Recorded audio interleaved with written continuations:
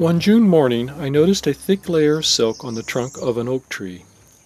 Did tent caterpillars or webworms infest the tree?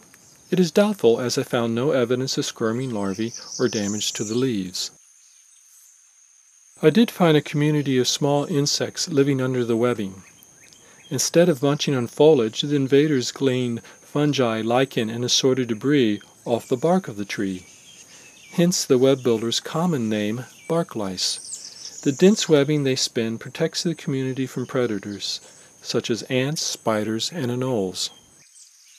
From afar, the silvery sheen of the silk gave the oak tree a ghostly appearance. Up close, the image becomes even more surrealistic.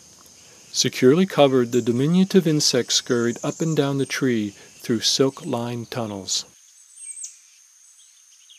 It would appear that the bark lice have created a self-contained cosmos in which larvae and adults can freely roam in search of food and have space to breed without being exposed to the outside world.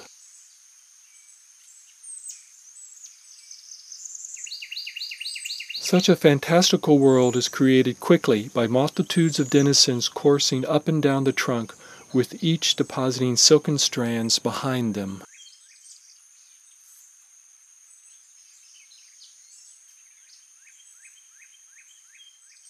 According to published accounts, bark lice may inhabit a tree for weeks at a time, but this was not the case with the community in my oak tree.